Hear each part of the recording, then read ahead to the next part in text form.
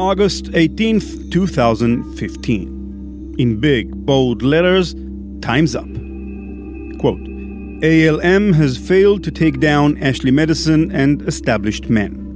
We have explained the fraud, deceit, and stupidity of ALM and their members. Now everyone gets to see their data.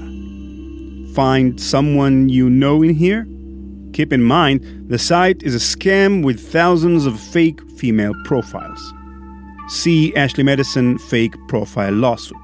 90 to 95% of actual users are male. Chances are your man signed up on the world's biggest affair site but never had one. He just tried to, if that distinction matters. Find yourself in here? It was ALM that failed you and lied to you. Prosecute them and claim damages. Then move on with your life. Learn your lesson and make amends. Embarrassing now, but you'll get over it. End quote.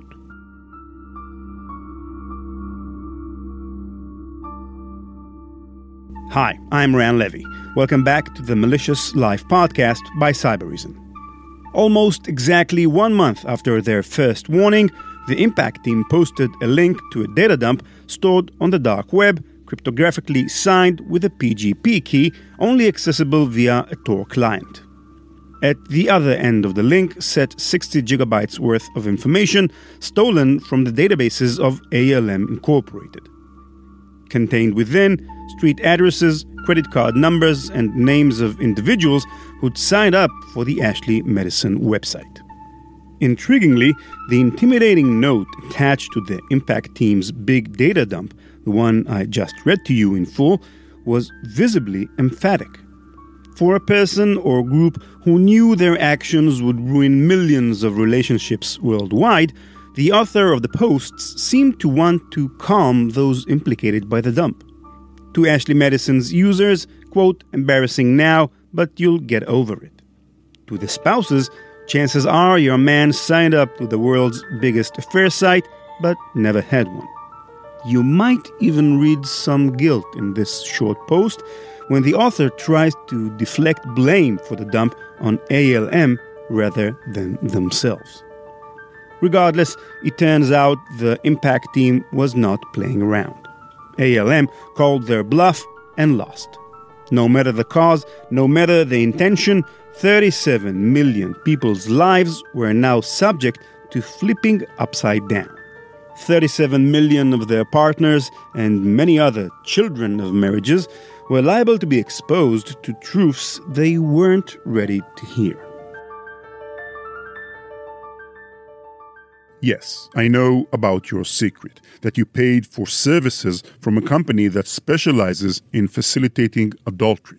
But what makes me a threat to you is that I have also spent several days getting to know about you, your family, and others in your life. All you have to do in order to prevent me from using this information against you is to pay me $2,000. And before you ignore this letter, consider this. You received this via first-class mail.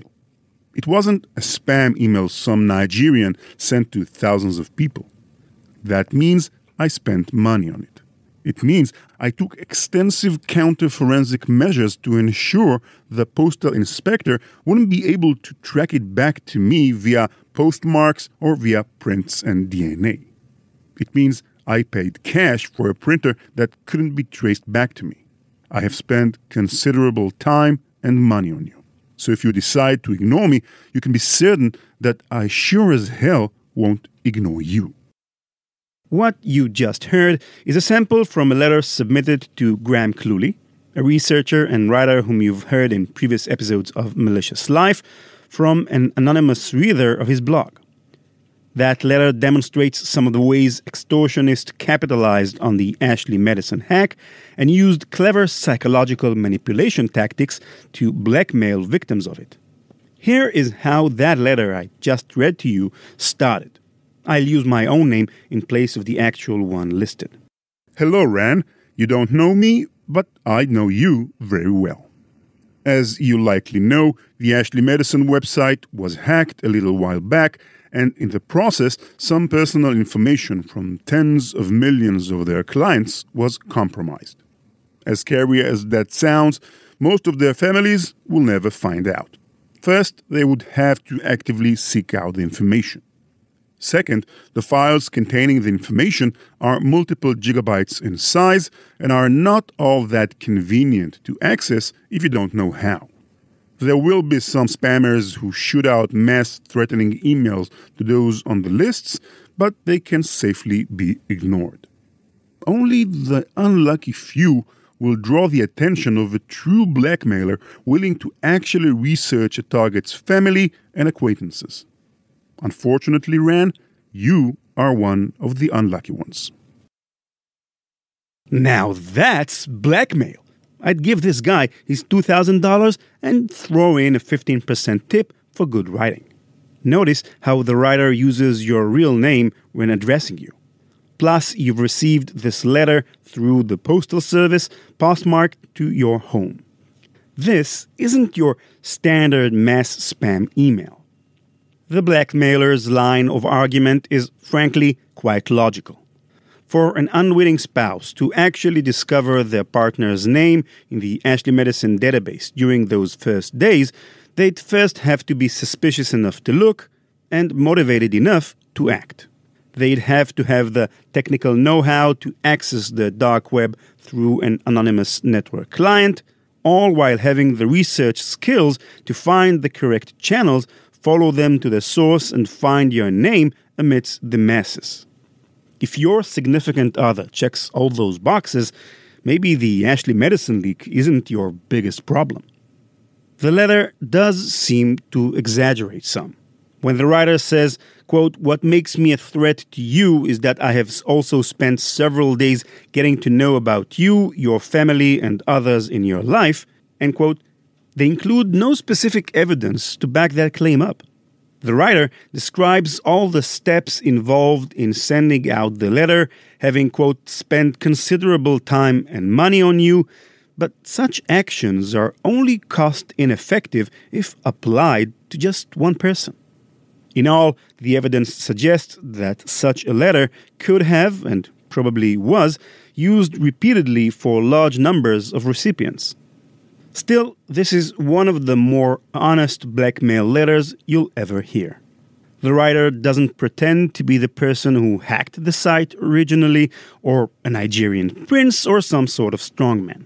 Really, any opportunist could have used the Ashely Madison affair as a means of blackmail, because the information was relatively obscure yet publicly accessible. If you wanted to, and put your morals aside, you probably could have done it yourself and made a little grub. It's likely, therefore, that multiple unaffiliated blackmailers were working separately during those weeks following the hack.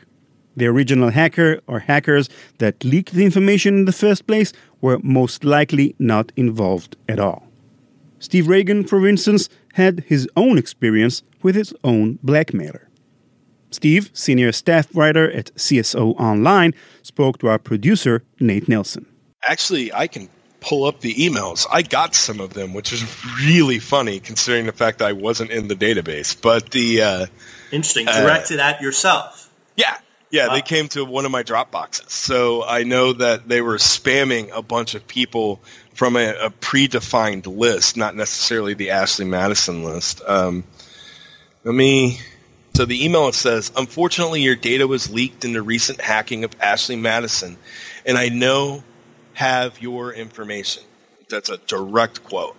"I have also used your user profile to find your Facebook page. Using this, I can now message all your friends and family members. If you would like to prevent me from sharing this dirt info with all your friends and family members, perhaps even your employers too, then you need to send 1 Bitcoin to the following BTC address." These were, in fact, it's pretty clear, at least from my standpoint, that they didn't get it from the Ashely Madison dump. I mean, maybe they did use some of those addresses, but the one address they sent it to me on, that wasn't in the Ashely Madison database. So I don't know where they would have gotten it, but that wasn't the source. They were just trying to capitalize on the hype behind the incident. Now, fast forward to the end of October, and they shifted. they're no longer trying to extort you based on Ashely Madison. They started sending out death threats. That's the final round of messages from them said, you do not know who we are, but we have been tracking you and your loved ones for a while now. We know your schedules. We know where you all live and where you spend your time. We also know how to kill any one of you without being caught. Now, don't panic. This isn't personal. You did nothing to deserve this. You were just a handful of families unfortunate enough to draw our attention. However, nobody has to die. Allow us to explain. And they go on to say if you pay them $3,000, they'll just leave you alone. But those messages, too, from the sharing services address at AOL, they dried up towards the middle of November. You never saw them again. Notice how Steve wasn't even himself a member of Ashely Madison, and yet his email still became part of the trove that got associated with the hack. How does that happen? Well, it turns out Steve is one of many.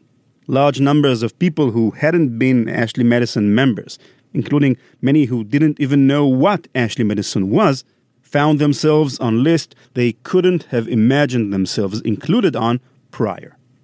Why? Because ALM didn't require emails or really any information you gave them to be confirmed.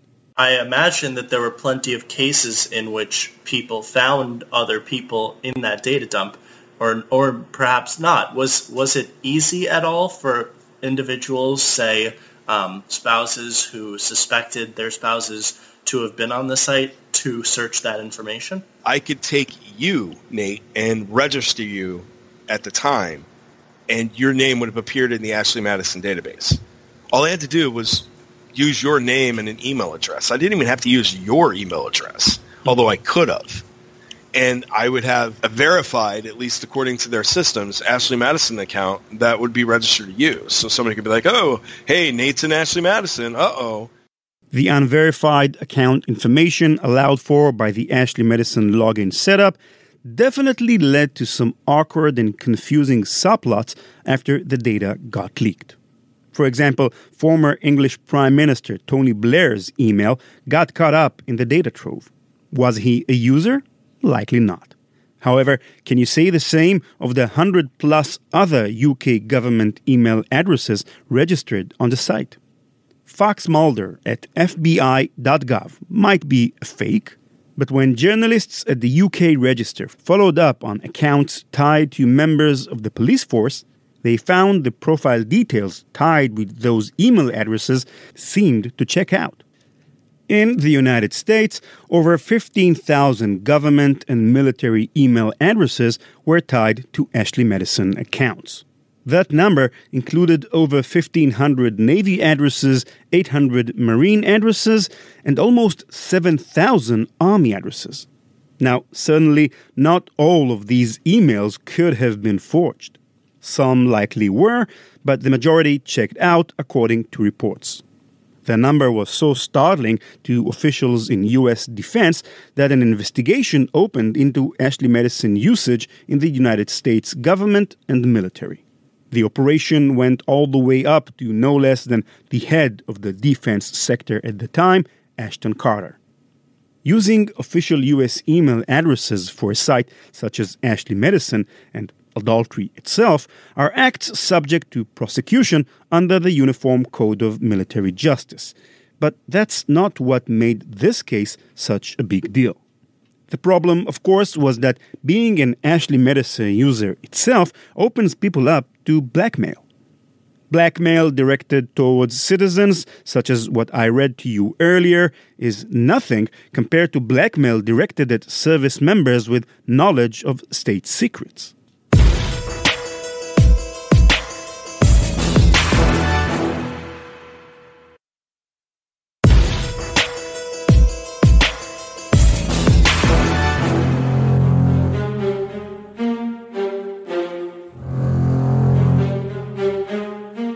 But for all the fake addresses, the government addresses and the work addresses, there was one more quality of the data that struck out from the rest. Both analysts calling the data after the fact and the impact team itself picked up on it. It was a very obvious pattern, but also a very strange one. I imagine the feelings the researchers had as they discovered what was going on here as something like walking into a supermarket, milling about down the aisles, looking around, and slowly, gradually realizing that half of the food in the store is plastic. Something about this dataset seemed plastic. When analysts at Gizmodo looked at the impact team's second data dump, it wasn't the account information itself that caught their eye. It was a GitHub repository of ALM's code that also happened to be included in the leaked files. In the ALM repository, there were tables of data with vague column titles like BC_email last time, BC chat last time, and email reply last time. At first, the data seemed to represent how often Ashely Madison users were checking their messages or chatting on the site. Not necessarily such interesting information, but perhaps a way to observe user behavior. However, also included in those data tables was another column titled Is Host. The investigative team cross-referenced that name, Is Host, with another section of the leaked GitHub code, and what they found was that these tables were actually recording no human activity at all. All the millions of rows of data they were looking over were actually recording every time a human was contacted by a chatbot. The Gizmodo team had their suspicions about ALM using bots prior to this discovery, but even they couldn't have predicted how deep this rabbit hole went. A quick count of the data revealed chatbots had reached out to male Ashely Madison users over 11 million times just since 2010, and over 20 million members received robo-email. That's 20 million messages, flirtations, anything to make it appear like Ashely Madison was flush with available ladies. What could be weirder than this? Well, after tallying how many bots there were, the researchers used terms found in leaked company emails, terms such as engager and host, to search through their Git repositories looking for programmers' notes to dig deeper into how the bots worked. Ashely Madison robots were built sort of like how robots are built in movies. You need a personality chip and then a host body to upload it to. ALM first populated its site with fake female accounts called angels. Angels lay dormant at first until, like a brain stepping into its new skin, a piece of chatbot software called an engager populated the host body. It was important that these two steps didn't occur at the same time. There's even a note in the code, and I quote, randomizing start times so engagers don't all pop up at the same time. The purpose is clear. If a bunch of female profiles all rose to life at once, it might arouse suspicion. Once a bot comes to life, it will find its target and send a short, uninvolved message. Hi, hey, or at best, what brings you here? If the user replies to the bot, it will come back with a more complex non sequitur response. For example, you might write, "Hi, how are you today?" The bot might reply, when I was younger, I used to sleep with my friends' boyfriends. I guess old habits die hard, although I could never sleep with their husbands." If you're not caught up to the game by this point, and studies suggest that horny people aren't all that attuned to their better senses, so it's likely you're not, the bot will move the conversation by encouraging you to spend more money on the site. The important thing about the engagers, more so than how they worked technically, is to properly picture the scenes of depravity associated with their existence. The lonely programmers typing out predictive sexy text messages. The man having conversations with lifeless bots thinking they're other real humans. Really, when you think about it, should we really be referring to Ashely Madison as an adultery site? If such an overwhelming majority of how ALM operated and made money had to do with building bots, and the majority of user behavior on the site took place in conversation with those chatbots, then how much of the site really amounted to any human-on-human adultery? If you really think about it, it was never in ALM's interests for anyone to be having affairs with anyone. The moment you hook up with someone you met on Ashely Madison, you become a former user of the site. By building bots that engage users but didn't amount to anything in reality, bots who solicited more and more money from account holders, stringing them along to no end, ALM's interests lay almost entirely in their deployment of bots rather than real women. Perhaps it wouldn't be such a stretch to call Ashely Madison not a site for cheating, but a site for pseudo-cheating, robo-cheating, playing to fantasies and nothing more.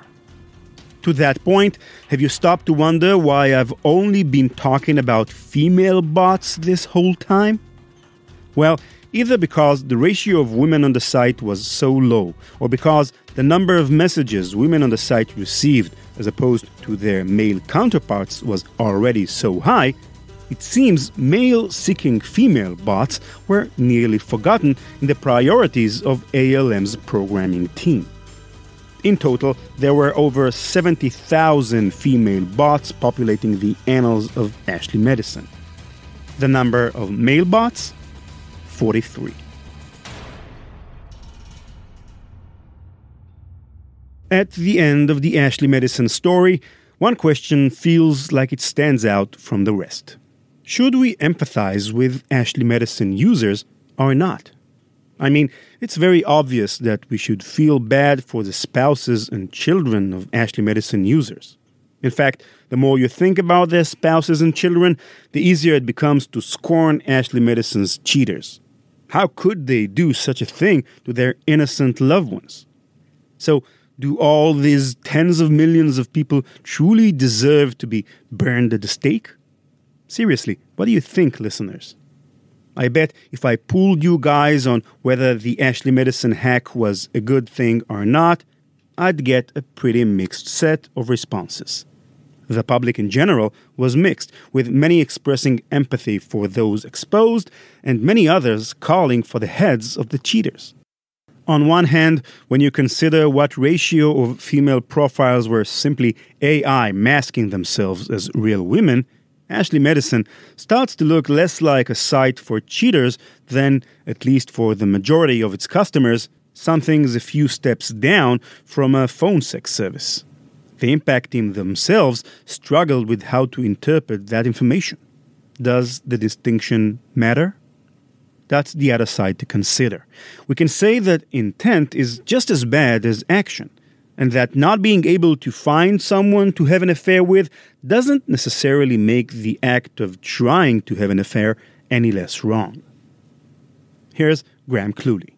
I think we all do things from time to time which are morally questionable.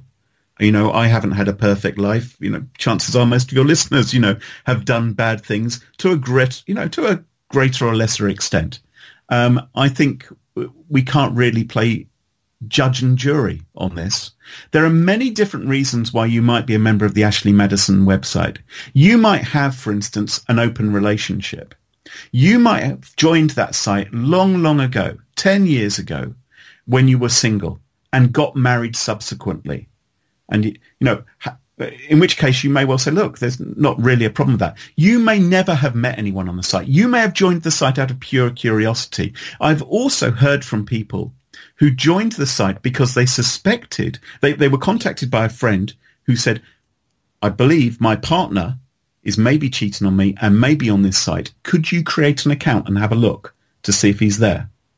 And I know people who were in the database because they were on the site purely to see if somebody else was there. And yet they are tarred with the same brush. So none of us know whether people who were members of the Ashely Madison website ever cheated on their partners or not, or even had the intention of cheating on their partners or not. So I think we're very quick to judge, and we shouldn't be. There is so much blaming and shaming which goes on the internet.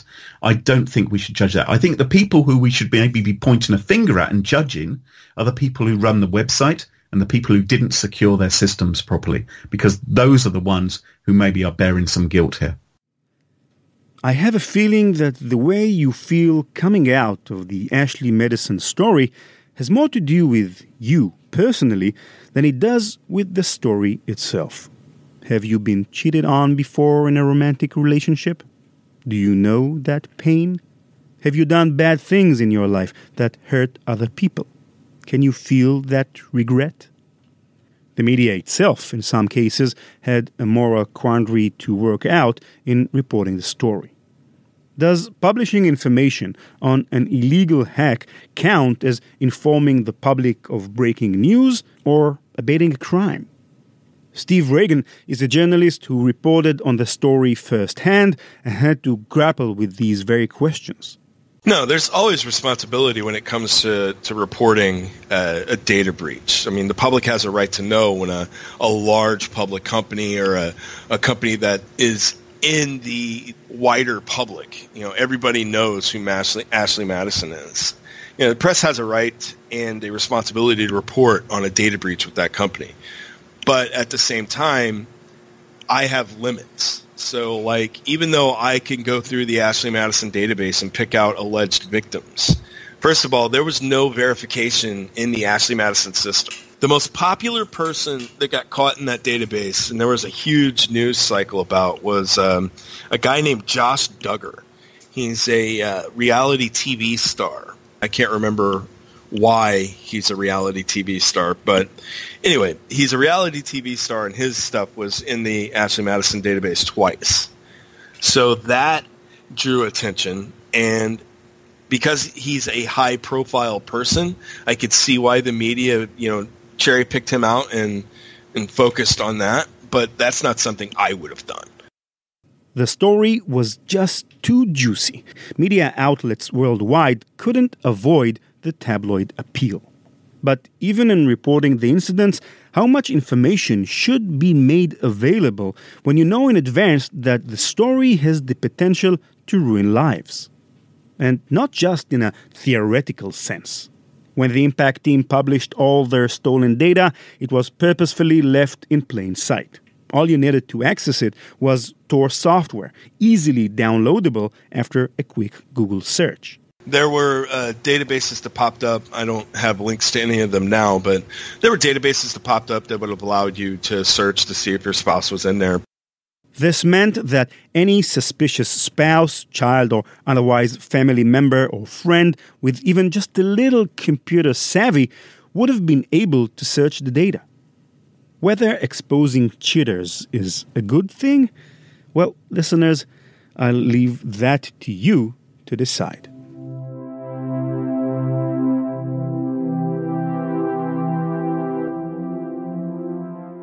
At times, during that whole week of the 20th in 2015, it really just seemed as if our conception of ourselves was changing.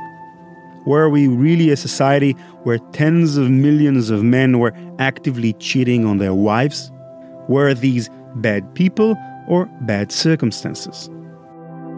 Is monogamy as a concept, marriage as an institution, simply not working?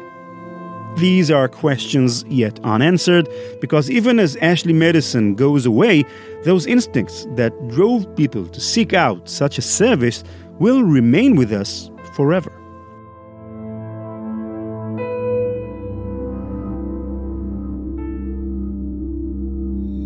The aftermath of the second data dump lived on mostly in the individual homes of families around the world. That said, 10 days following that event, Noel Biderman resigned from his post as CEO of ALM. During his public downfall, someone happened to find Noel's name amidst the Ashely Madison customers list released in the data dump. Evidently, the married man with 2 children, who once told reporters if he found his wife on his cheating site, quote, "I would be devastated," had been using his own website to conduct multiple affairs. The news came with about as much surprise as finding out Tim Cook owns an iPhone, dogs drink toilet water, and the sky is blue. As for Ashely Madison itself, they actually seem to be doing better now than ever. Is it possible that the media firestorm actually increased the reputation of the company? It's thriving. Last I checked, in fact, I'll pull it up as I'm talking to you right now. Not only is the website online, it's revamped under new ownership. And according to some of their press releases right here, the company's growing. So I don't think there's been a hard, lasting impact to Ashely Madison at all. If anything, they've not only moved on from it, they've grown bigger because of it. To top things off, on July 14, 2017, a deal was submitted in U.S. federal courts whereby Ashely Madison would have to refund any customer who purchased the website's full delete function. Under the terms of the agreement, former customers could submit a valid claim form and reasonable documentation proving the purchase and then receive their $19 back. I have a feeling $19 won't fix what those people lost. Hang on. Oh my God. And so we conclude our story. Thanks for listening. The stories you've heard at the beginning of the show were collected by a number of journalists from Graham Cluley to the BBC and CNN. As a reminder, visit malicious.live to subscribe to our podcast, read full transcripts, and download other episodes. If you have your own stories to share from the Ashely Madison hack, from people you know and maybe even yourself, find me on Twitter at @ranlevi, RANLEVI. Malicious Life is produced by PI Media. Thanks again to Cybereason for underwriting the podcast. Learn more at cybereason.com. Bye-bye. Oh my God.